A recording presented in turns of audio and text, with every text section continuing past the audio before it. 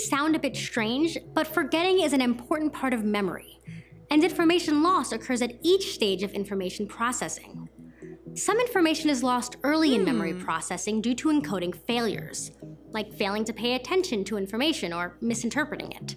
Information can also be lost due to the limited capacity of short-term memory, like through proactive or retroactive interference. And even when it passes through the short-term memory bottleneck into long-term memory, forgetting can still occur due to the gradual decay of stored information over time. That said, most forgetting occurs quickly, within about a day of forming memories. Even after a memory has been forgotten, it may not be completely gone. We know this because relearning information typically takes less time than it took to learn it initially. Forgetting is a normal part of life, but sometimes drugs, injuries, or disease can also cause more exaggerated forms of forgetting. For example, if someone is in a car accident and has a traumatic brain injury, this can disrupt their memory for events that happened immediately before or after the accident. When there is an inability to retrieve information that was stored earlier, we refer to it as retrograde amnesia. It typically affects recall of explicit memories for facts and experiences, rather than for procedural memories about how to carry out tasks. In some cases of retrograde amnesia, people are able to recover lost memories.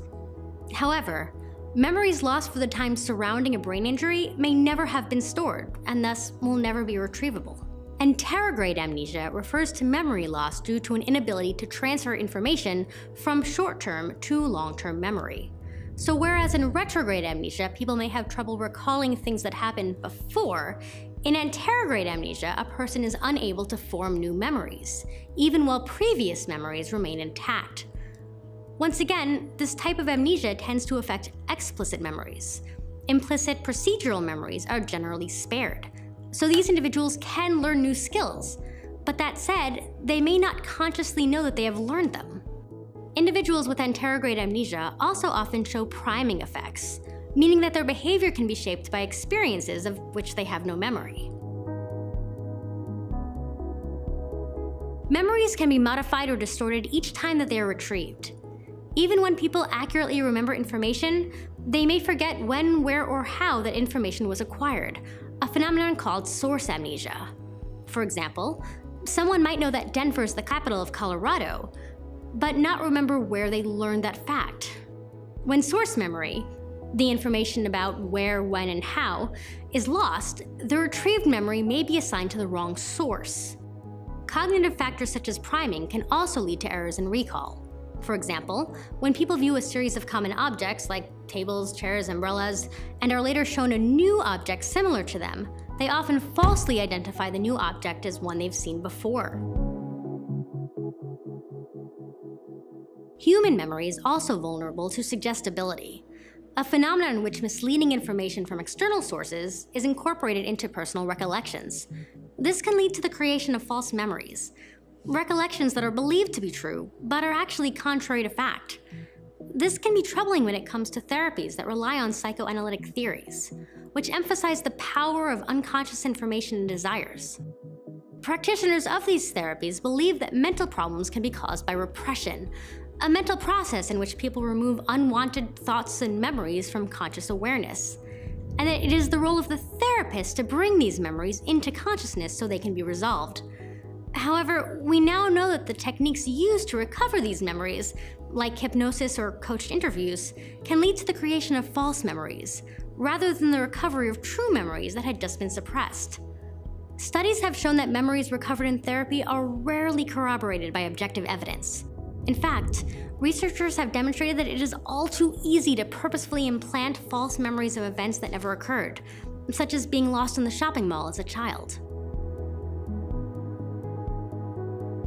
All of this research also calls into question our criminal justice system's reliance on eyewitness testimony. In fact, faulty eyewitness memory turned out to be a contributing factor in more than 75% of the first 250 convictions overturned using DNA evidence. For this reason, certain vital procedures must be followed to reduce eyewitness error. Eyewitnesses should not be shown a photograph of a sole individual and asked whether that individual is the perpetrator. Instead, they should be asked whether the perpetrator appears in an array of photographs of similar-looking individuals.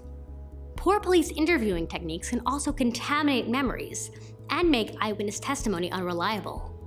Police interviews often include bait questions, questions that mislead people into believing that certain evidence exists when it doesn't. When people are asked these kinds of misleading questions, their memory is significantly less accurate. The effect occurs even when people are warned in advance that some questions may be misleading. An interview technique called the cognitive interview has been shown to improve the accuracy of eyewitness memory. It involves 4 steps. First, restate the context. Eyewitnesses are asked to think about what the surrounding environment looked like and how they felt during the incident. Then, report everything. Eyewitnesses are asked to report everything that comes to mind, even things that they think may not be important. Then, recall the events in a different order. Eyewitnesses are asked to recall the event from beginning to end, and then in reverse order, and then starting with the part of the incident that left the strongest impression. Lastly, change perspectives.